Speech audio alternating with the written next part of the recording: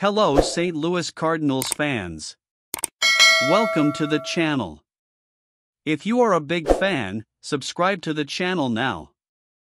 Carlson, who added 12 pounds in the offseason via a structured plan that has him downing 4,500 calories a day, is in a battle with Lars Nootbaar and Tyler O'Neill for the starting center field job.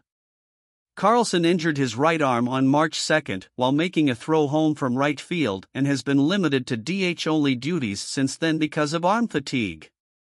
If you don't want to miss the latest news, subscribe to this channel now because we are always attention to the latest news from St. Louis Cardinals. He is expected to see more time in center field in the coming days and weeks with O'Neill, Canada, and Nootbaar, Japan, off playing in the World Baseball Classic.